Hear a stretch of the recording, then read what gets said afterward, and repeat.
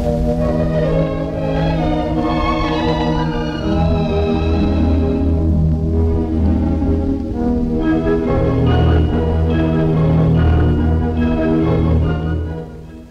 than we often realize, our farming picture is changing. Our farms are getting larger. We expect more from every acre and from every animal in our herds and flocks.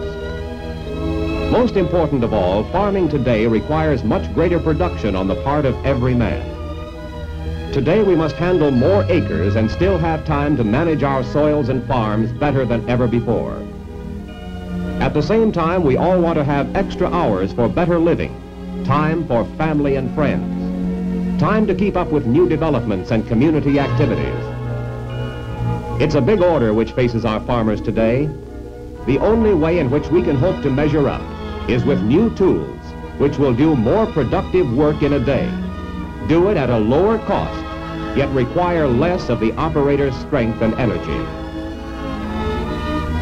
More than 20 years ago, big low-pressure tires were one of the first revolutionary improvements to increase work capacity of farm tractors more than 25%. Mounted tools were another step along the road to greater convenience and efficiency of farm tractors. A more convenient way of hitching and unhitching mounted tools came next, with the famous Allis Chalmers snap coupler hitch with only a single point to line up, and lift arm latches which are snapped off or on right from the tractor seat to reduce get-ready time for all field operations. In the tractor engine itself, the power crater design brought 45 horsepower and a new high in torque for tough going. And recently, the WD-45 family has been expanded to include the new diesel engine with tornado turbulence. Now we have a family of WD-45 tractors, gasoline, LP, and diesel, all with big capacity power. Here are tractors weighing from 45 to 4,700 pounds, with the extra power to handle much larger and heavier implements than the usual tractors of this size. For power takeoff work, each of these tractors is equipped with two-clutch power control. A push of this hand clutch lever stops the forward motion of the tractor, while the power takeoff drive continues to power the harvesting machine.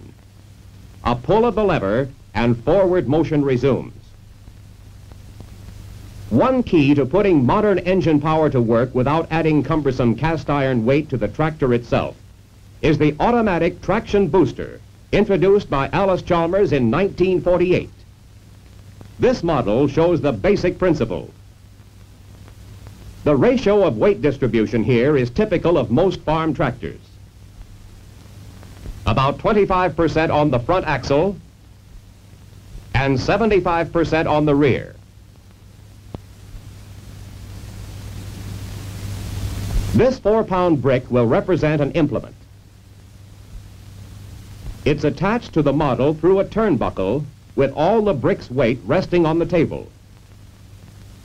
As the turnbuckle is shortened, the model starts to support the brick's weight in the same manner as the hydraulic system on the tractor supports the implement's weight. Since it's hung behind the tractor, the implement weight, plus a proportion of the tractor's front end weight, all bear down on the rear wheels. Nearly all the weight can be supported without raising the brick from the table. Likewise, in the field, nearly all of the implement's weight can be supported without changing its working depth. Shortening or lengthening the turnbuckle increases or decreases the amount of weight on the rear wheels.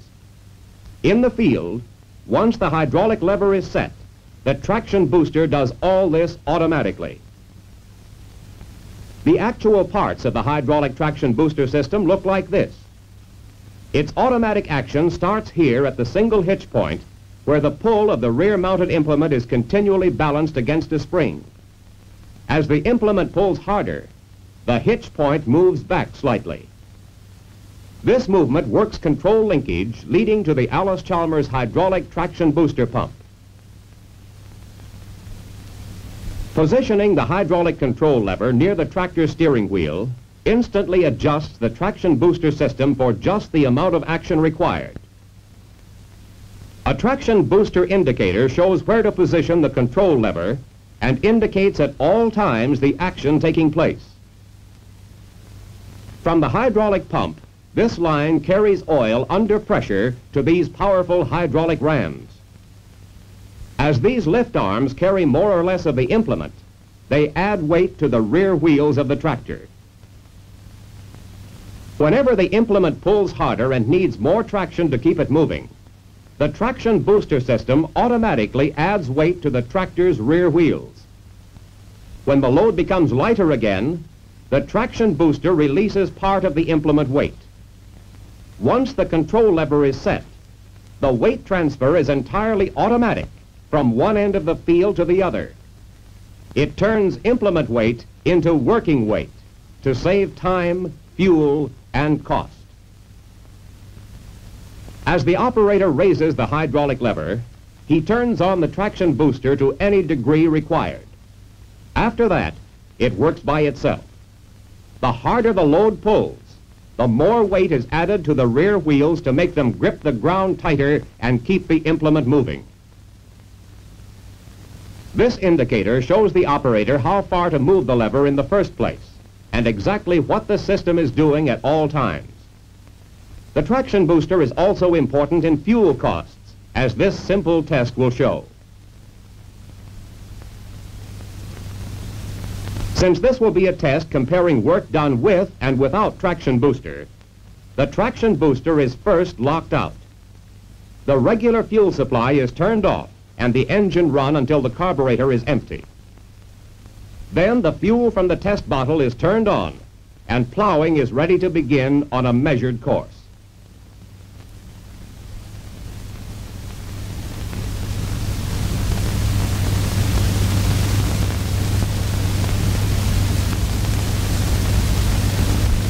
That's the end of the run. 1,200 feet of plowing in these soil conditions.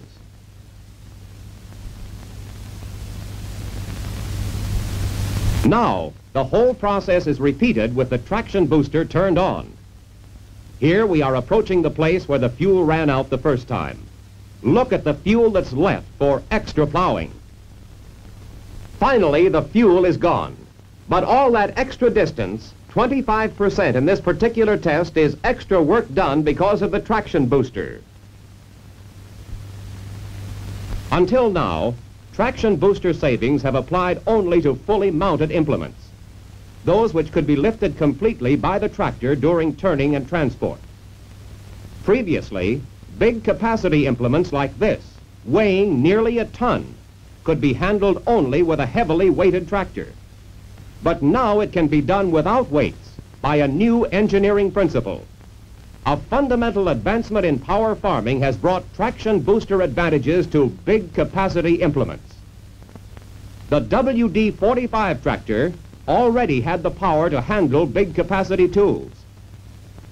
And through the traction booster, the WD-45 could add weight to its rear wheels as needed to pull heavy loads.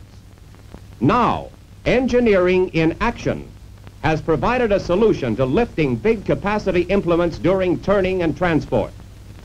Allis Chalmers engineers have broken through the weight barrier which formerly limited traction booster farming to full mounted implements.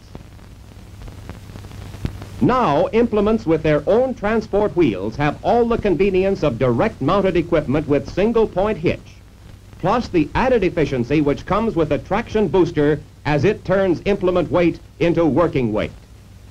This is the greatest fundamental advancement since rubber tires added 25% to tractor efficiency nearly a quarter of a century ago.